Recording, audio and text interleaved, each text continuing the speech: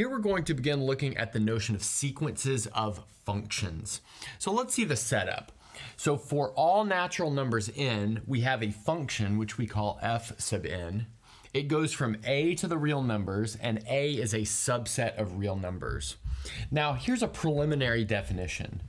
The sequence f sub n converges pointwise to the function f, which is also a function from a to r, if for all x in a, we have the limit as n goes to infinity of f sub n evaluated at x equals f evaluated at x. Notice this evaluation of x on both sides means we're really taking the limit of numbers. In other words, this f sub n evaluated at x, that creates a sequence of just plain old numbers. Then we know everything about the limit of sequences of numbers from previous in the course. Okay, so let's look at some basic examples first, and then we'll look at maybe some more interesting examples. So the first example I want to look at is, let's say we've got f of n equals the nth Maclaurin polynomial of f. So for example here, maybe if f of x equals 1 over 1 minus x, then we have f of 1 equals, so that's going to be 1 plus x. Notice it's the degree 1 Maclaurin polynomial. F sub 2 equals 1 plus x squared. And in general, f sub n equals 1 plus x all the way up to x to the n. And then it's well known that this is going to converge to 1 over 1 minus x just by a straightforward like power series argument. And then furthermore, we know that this convergence happens pointwise, at least, on the interval of convergence for the Maclaurin series, which in this case is the unit interval -1 to 1, not including either -1 or 1. So maybe another example would be, let's take f of x equal to e to the x. And here we could have f of 1 is 1 plus x, f of 2 is 1 plus x plus 1 over 2 factorial times x squared. F sub 3 is 1 plus x plus 1 over 2 factorial x squared plus 1 over 3 factorial x cubed. And then so on and so forth. So here we have f sub n of x is equal to, maybe we could write this as the sum m goes from 0 to n of x to the m over m factorial. Good. So maybe these are like kind of straightforward examples. Notice in this case, we have f sub n of x approaches f of x, which is equal to the e to the x for all x in the real numbers, because we've got an infinite radius of convergence here. So I'll go ahead and get rid of this, and then we'll look at some examples that you would not have seen in like a calculus 2 type class. So for our first example, we're going to look at this sequence of functions f sub n, which are defined by f sub n of x equals 1 over n times x squared plus nx. And now what I want to notice is that for all x in the real numbers, we have the limit as n goes to infinity of 1 over n times x squared plus nx. Well, that's going to be equal to the limit as n goes to infinity of x squared over n plus x. But because this is like some fixed real number in terms of the limit, i.e. this is a constant with respect to the limit, as n goes to infinity, this thing is going to go to 0 because it'll always charge past whatever x value we're at that moment. And so we get in the end here that this limit is just x. So in other words, this sequence of functions converges to the function f, where f of x equals x. And this is true for all real numbers x. And by this definition over here, this and in line with this definition over here, we would say that this type of convergence is pointwise. Good. So now let's go ahead and look at another example. So for my next example, let's call it g of n, and this is going to be the nth root of x, and we're viewing this as a function from the closed interval 0, 1 to the real numbers, although it's not too hard to see that this goes on to the interval 0, 1 as well. Okay, good. What's interesting about this sequence of functions is that it has a slightly different behavior depending on if you are in a different part of this closed interval. So maybe let's look at the simplest case first. So let's notice that if we set x equal to 0, so in other words, we look at the limit as n goes to infinity of g of n evaluated at 0. So that's going to be the limit as n goes to infinity of the nth root of 0. But that's the limit of the constant sequence, which is just all zeros. And so that's clearly equal to 0. Great. And then maybe some intuition from Calculus 1 would tell us what happens to this limit if you're not equal to 0. So let's maybe go ahead and just write that down in a box over here. So intuition from Calc 1 would tell us that the limit as n goes to infinity of the nth root of x is going to be equal to 1 if x is in this half open interval 0 to 1, not including 1.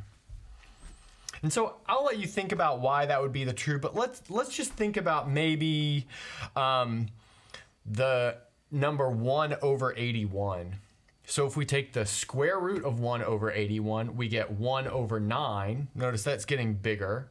If we take the fourth root of 1 over 81, we're going to get 1 over 3. That's going to get even bigger. And then if we keep going, well, that's just going to charge up towards 1. So that's our intuition for this limit of the other values of this sequence of functions. Now we'll provide a little proof of this intuitive fact from Calculus 1. So let's go ahead and do that. We're going to use the epsilon n definition of a limit. So let's say that we are given some arbitrary epsilon bigger than 0. Then let's fix our x in the interval 0 to 1, but not including 0. So like I said, that's kind of the rest of the domain of this function g of n that we're interested in. And then, well, I won't go through the details because that's not really the thrust of this video, but we need to find a capital N that makes some inequality satisfied. So finding the capital N in this case is a bit tricky, but what it boils down to is taking a capital N bigger than 1 over x times epsilon. Okay, so given the fact that x is between 0 to 1 and epsilon is generally a really, really small number, if we put both of those in the denominator, then we're going to end up with a pretty big number. But that's kind of what we should feel like we should have, because this n should be fairly large in order to make our inequality work. Okay, so we've taken our capital N value, and now let's go ahead and suppose that we have a little n bigger than or equal to this capital N. And notice, to finish it off, we want to show the following inequality, and that inequality will be 1 minus the nth root of x is less than epsilon. Notice I didn't need absolute values here because I put these in the correct order so that we had a positive number. So notice 1 is always going to be bigger than or equal to the nth root of x, given that x is coming from this half open interval right here. Okay, great. So now what we're going to do from here is do some equivalent operations on this inequality until we have something that is obviously true based on this assumption of our capital N here.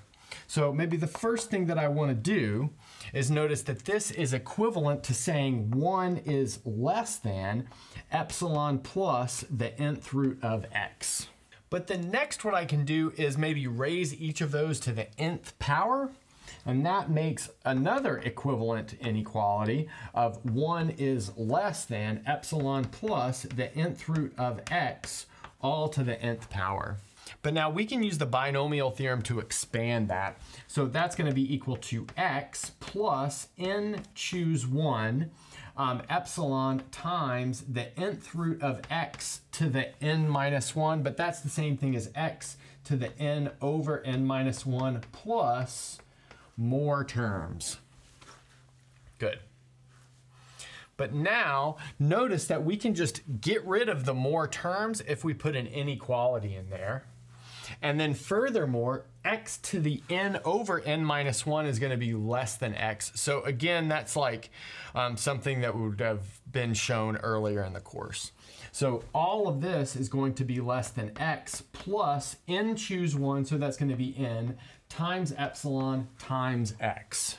But then by our choice of capital N and the fact that little n is bigger than or equal to capital N, we know that this bit right here is going to cancel off this epsilon times n and give us something that is larger. So this is going to be bigger than x plus 1. And so let's see what we have. We have our goal inequality right here has been shown to be equivalent to this inequality which says that 1 is less than x plus 1. But that is trivially true given the fact that we're taking x on the half open interval 0 to 1, not including 0.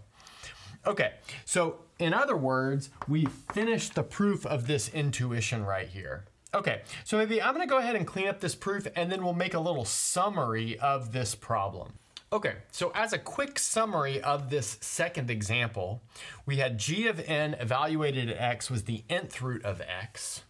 We saw that g of n could converge pointwise to this function g, and the function g had a piecewise definition. So it was equal to 0 if x was 0, and it was equal to 1 if x was not equal to 0. In other words, if it was on the half open interval 0 to 1. And this is maybe the first hint that something weird is happening with sequences of functions, because each of these gns are continuous on this closed interval 0 to 1, but the limiting function, or I should say the pointwise limiting function, is discontinuous at x equals 0. So we've got a sequence of continuous functions which becomes a discontinuous function. Okay, so I'm going to clean up the board and we're going to look at another example. So for our last example, we're going to look at the following sequence of functions. So we'll call them f sub n, and f sub n of x is going to be x to the 2n over 2n minus 1. And here we're going to think about the domain as being this closed interval minus 1 to 1. And we can actually use the results of our last example to get an idea for what this does pretty easily. So let's go ahead and notice that we can write f sub n of x as x times x to the 1 over 2n minus 1, like that. So that's pretty clear because we've got x to the 1, and then x to the 1 plus that is going to give us a 2n in the numerator right there. Okay, good. Now what I want to notice is that this function itself is pretty interesting.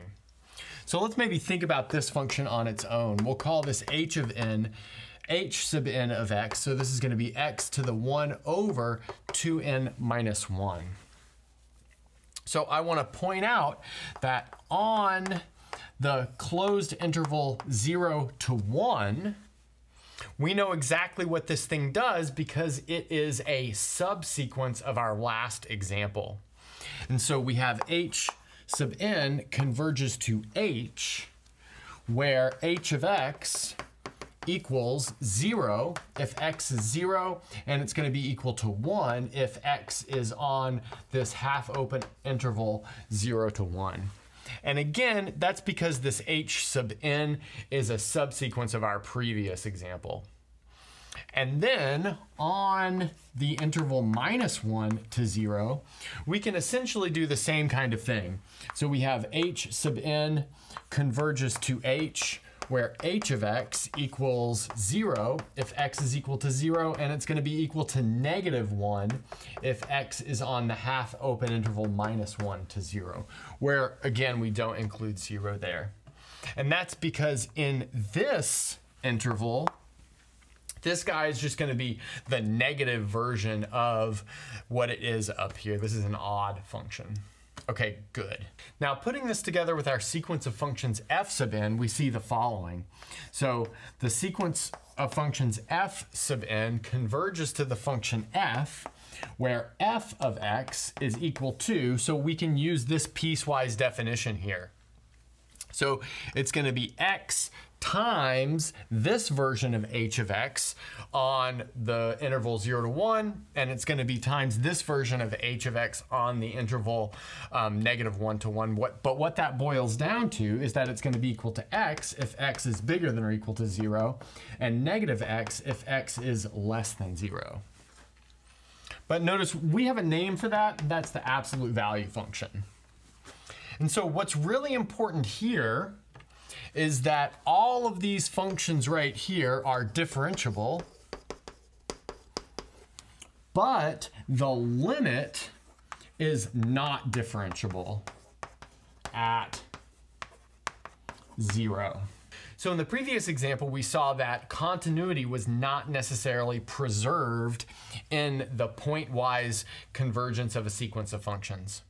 And here what we see is that maybe continuity is sometimes preserved, but differentiability may not be preserved in the pointwise convergence of a sequence of functions. So what we have going on here is both of those properties might be conserved, like in the very first example, or only continuity is conserved, like this example, or neither continuity nor differentiability is conserved, like the previous example. So that really shows us the need for some notion of convergence of a sequence of functions that is different or maybe stronger than pointwise convergence for sequences of functions. And that's what we'll do in the next video. And that's a good place to stop.